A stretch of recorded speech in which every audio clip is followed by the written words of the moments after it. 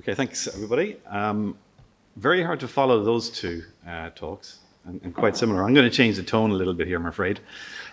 So I'm going to stretch the definition of creativity and talk a little bit about how we think about creativity and the use of AI in King Games.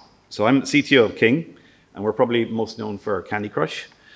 Hopefully many of you have played that game. I'm going to give you a bit of the insight into the business behind Candy Crush and how we've used AI over the last 5-6 years to improve the game for our hundreds of millions of players. But AI and games has a long history, as I guess anybody who's familiar with the games industry will be well aware. This is sort of cited as the first maybe example of AI in a computer game. You probably know Pac-Man, but each of the individual ghosts have personalities, very simple rule-based personalities. Some track the player's movement and some just do a random walk. So it imbued them with a certain personality. More recently, or not, not very recently, Commodore 64 game from the 80s. This is Little Computer People. I'm a big C64 fan, so I had to get a mention in there. Again, this is an autonomous agent, effectively navigating a world, and a bit like a Tamagotchi. You interacted with it, and it had its own sort of motivations and its own behavior. It's quite interesting. And closer maybe to here, Lionhead, Peter Molyneux's black and white game was very well known for being the first example of reinforcement learning in computer games. And the main sort of character you see in the background, the monster, was controlled. It adapted over time and learned the behavior of the player. And a little bit more recently, again, we have Left 4 Dead from Valve. This had an AI generating the camera and the storyline. So it actually, the story unfolded and it reacted to the player's presence in the game, creating a sort of unique game experience each time, trying to create a certain tension. Now, lots happened in the last year or so with the introduction of generative AI solutions really hitting public consciousness, large language models, Midjourney, DALL-E, ChatGPT. And it's fair to say that these are having a transformational impact on games, but it's nearly too early to say exactly what and exactly how. The industry itself is sort of in reaction mode and trying to understand how to leverage these technologies. One nice example from Stanford earlier this year was Storyville, which is a bit like a Sims-style game, a world where characters sort of play out their daily lives. But in this case, each of the characters was imbued with a large language model intelligence, a sort of a chat GPT behind each one to decide what to do next. And then you just stand back and watch the simulation proceed. And it was quite mundane, but also quite interesting. Well worth a look at that paper. Now, in King's case, we've been using AI for quite some time. And we've more recently, in the last couple of years, accelerated our usage of AI across how we develop our games. Now, we've been around for quite a while. King was founded in 2003, and we've released over 200 games since our founding. The one we know you probably will be aware of is Candy Crush. Just some fun stats. 40 trillion swipes of color matches. It's a very simple puzzle game, right? Where you're presented with a grid, essentially a grid of different colored things that you try and match in 3s, 4s, or 5s. And depending on the size of the match, you get sort of greater feedback or rewards. It's been played by billions of players so far, and we have over 200 million active players every month at the moment. The currency of the game is our levels. So we have over 13,000 levels in the game, and that's essentially what people do. They play the levels, progress over years and years and years, and we've many millions of players who are at what we call end of content. So they've played all 13,000 levels, and they wait every week for us to release more levels, and that's how they enjoy themselves, how they relax on a weekend or during a day. Our games are essentially 3 levels, and I'm just going to mention this to set some context for the AI we use. So at the fundamental level, it's a puzzle game where you're matching 3 to create fun experiences. A level above that, we sort of create a narrative. There's a linear sequence of levels where we create difficult levels, easy levels, to give the player a sort of a roller coaster journey. It'd be boring if they just got increasingly hard. It would also be boring if they were all essentially the same difficulty.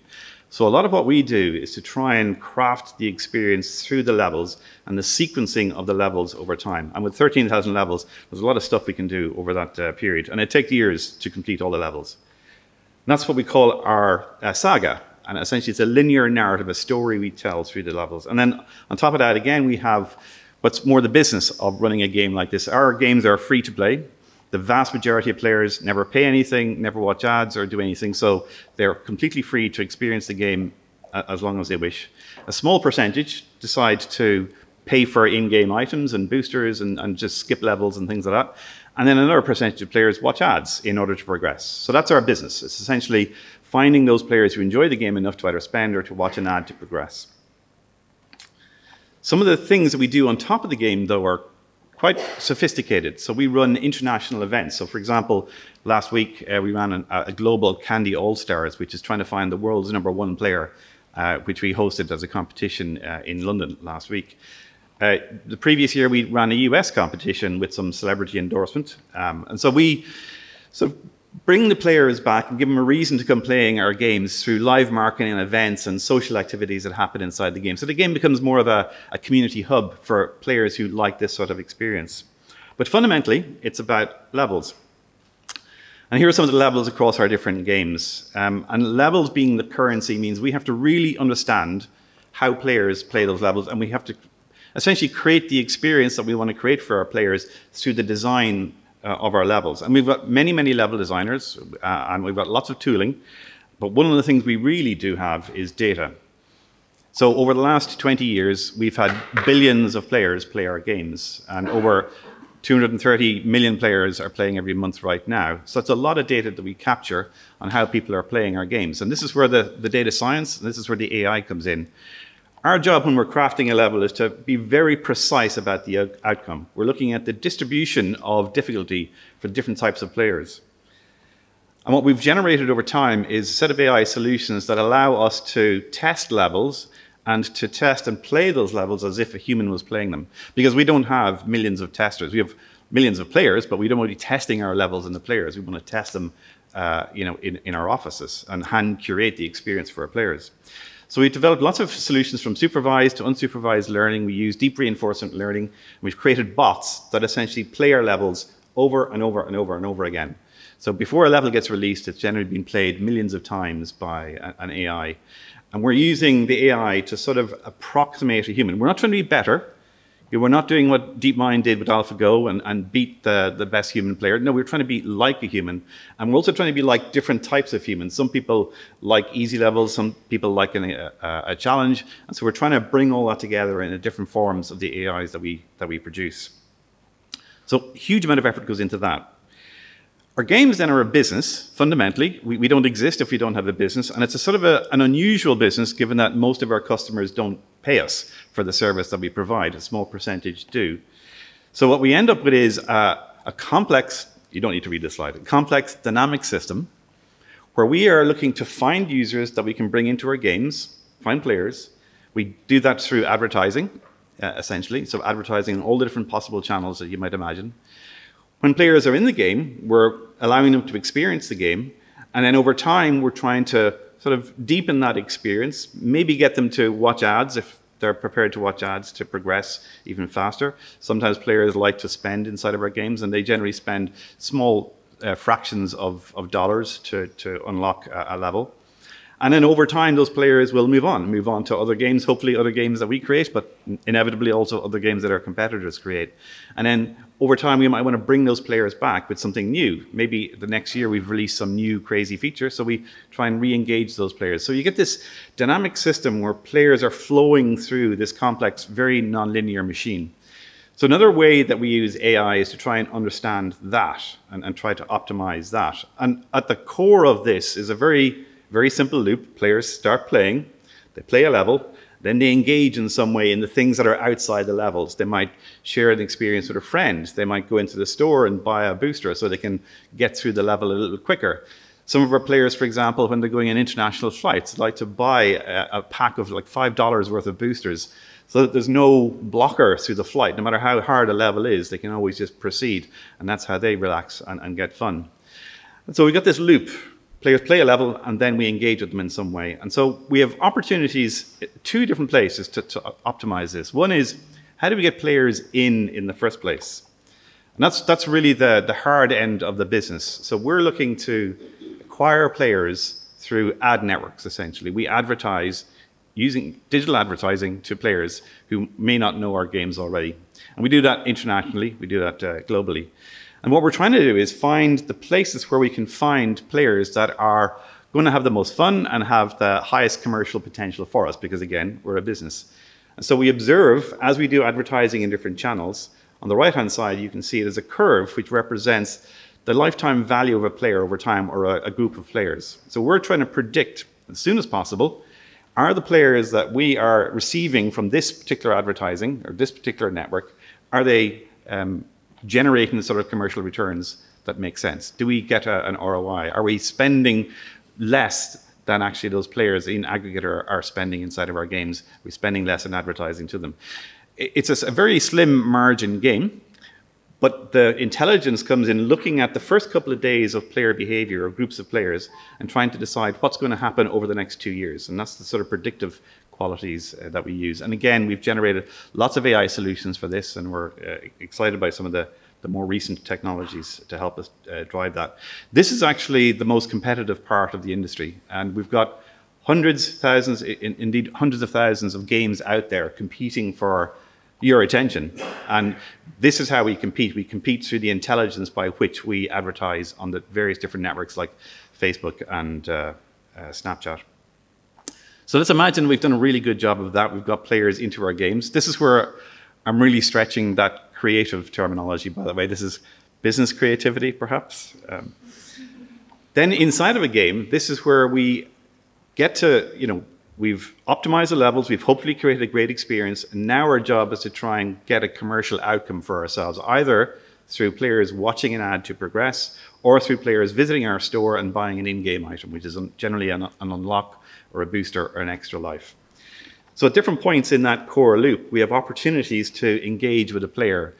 And again, that's where we look to use AI to try and decide what's the best thing to do next for this player. It's a recommendation engine that we develop over time. And given all these interaction points, and given all the different types of things we can do, we can't possibly hand curate that. So we rely very heavily on data. We rely very heavily on the artificial intelligence solutions to do that for us. And what we're doing is we're essentially optimizing that experience over the lifetime of a player. And that lifetime might be a day, it might be 10 years. We have players who've been playing Candy for over 10 years now, because it was 10 years old last year. So this for us is sort of a reinforcement learning problem. You're optimizing a policy over time for a player to try and give that player the best possible experience and to try and get us the best possible commercial outcome. So that's the balance as a business that you're always trying to find. So you can sort of get a sense for the different types of AIs that we use. It's not nearly as inspiring, perhaps, as what we've heard from the previous speakers, but very much about how you create a business outcome using the very latest in these sorts of technologies. And we use and view AI as a collaborator with all the very great people that we have in our teams, our designers, our artists, our musicians, our coders, our business people, our data scientists, our analysts, all in some form use AI embedded in our business process. So we felt so strongly about it that we bought an AI company last year. So we're King, we're a game developer, but underneath that, we're a data company and an AI company. And we now have over 50 people directly involved in creating AI solutions, and over 100 people across the business who are developing the tooling and the AI that we embed into our games. And just to maybe close out on a little bit of that, what does it take to do that inside of a company like King? It's 2,000 people, but actually bringing AI right into the heart of the company, either you start that way, but King started more as a traditional game developer with a very strong emphasis on data. So we've had to transform the culture of the company to take advantage of the AI solutions that are out there. And even to the point that we have an AI ethics team inside of our company that's constantly looking at how we use AI, both from the classic, are we introducing any biases? Are we sort of using this in a sort of a way that's non-optimal? But also looking at how we use AI to create game experiences. And are we crossing a boundary of fairness to our players? How much personalization should we do inside of our games? We feel very passionately about creating fun and engaging experiences for the players, and we don't want to cross any lines. So we're constantly having an internal dialogue and an engagement about that, both with our players, but also with our company itself through the AI ethics team. And then we've also invested in AI training and enablement right at the heart of our company, where everybody in King gets an opportunity to engage with our AI training team do hack days, and really understand what AI can do for our business. And it's all of those things together that I think have helped really, grow King over the last couple of years. And that's really all I wanted to say. Thank you very much for your time.